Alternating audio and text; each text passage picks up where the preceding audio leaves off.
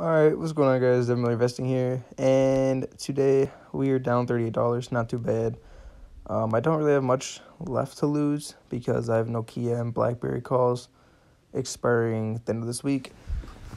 They can pretty much only go up from here, so that's a good that's a good thing, boys. Besides that, I've got what is this, Fisker, right? Yeah.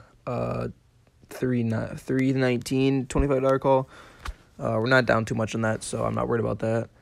But anyways, we got AT&T down, CGC down, Ford down. Everything's pretty much down. I think this is going to be a portfolio update today.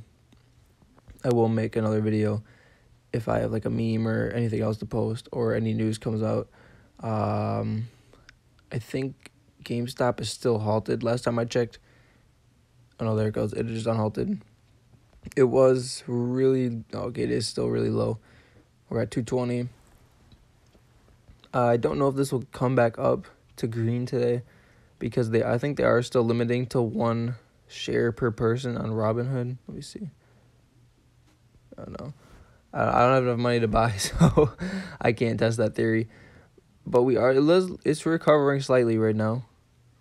But yeah, I'll probably make a video on this at the end of the day just to see what we're at.